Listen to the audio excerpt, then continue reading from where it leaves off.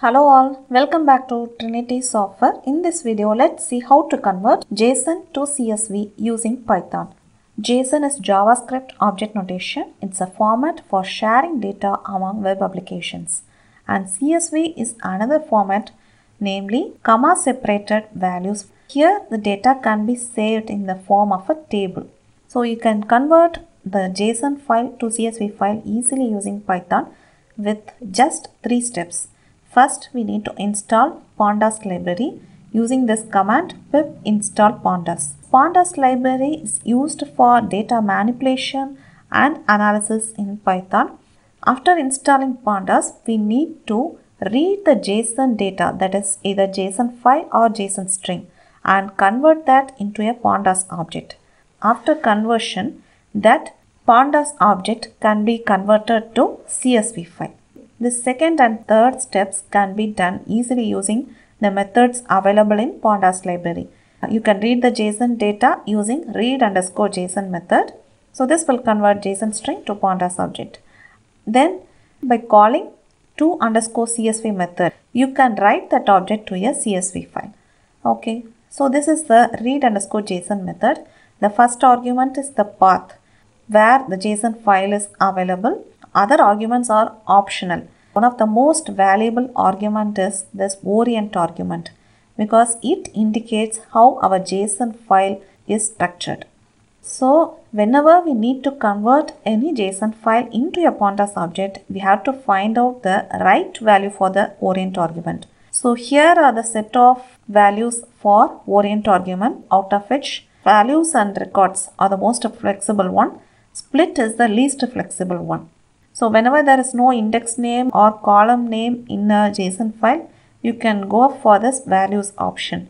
So let me start it with the values option for our JSON file. I am taking this quiz.json file which I have used in one of my previous videos, that is how to build a quiz application using Python Tkinter. We will convert this into a CSV file now. First we need to import pandas. Then we need to read that JSON file and it will be converted to an object. So I will store the output in obj and pd.read_JSON. It takes the first argument as a JSON file.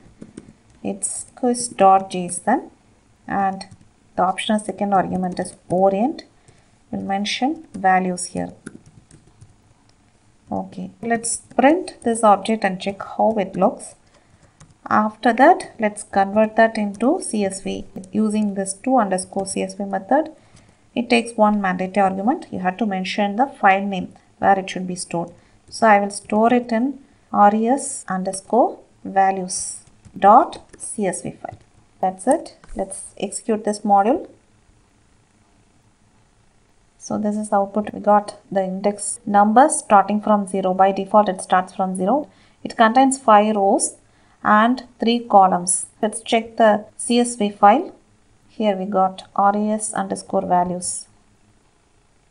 So here it is. Questions, options and the answers are displayed with the default index. If you want to change, you can change this starting index as 1. Change as obj.index plus equal to 1. Let's save this. So here in this object, the index is not changed, but in the CSV file, it's updated now. The index is changed starting from 1. So next, we'll go for the other option. Records, this quiz.json format looks like this. So for records, we'll just change orient equal to records and res_records.csv. Execute this. So again we got the same output here. Let's check the CSV file res_records. Both gave the same kind of output. Okay, fine. Next option, as I said, split is the least flexible one because it expects the JSON file to be of this format. So the key names should be index, columns and data here. So I have made a little modification to this quiz.json file and named it as quiz.json. So this is quiz.json file. So I have changed the key names as index, columns and data. Index is the questions. There are two columns, options and answers. Data contains what are the options and the corresponding answers. So let's change this to quiz1.json and orientation split and split.csv file. I need not change the index here. So this is the output we have got. The result for split. This index number, default index number is not given, otherwise the questions, options and answers are given as such. And the remaining two options are index and columns. Here JSON file should be structured in these two forms. So for index and for columns, I have made a modification to quiz file. So it should contain the index, that is the question, the corresponding options and answers. Okay, for each and every question, options and answers are displayed individually. You can convert that into a CSV file with both the index and columns. So change this to quiz2.json. So orientation, we'll make it as index. Okay. So this is the object created when you use orient as index. So this res underscore index. The result is similar to the previous one without mentioning index number. Other things are same. And the last one is columns, which gives a slightly different output. We'll use the same quiz2.json file, columns and columns.csv.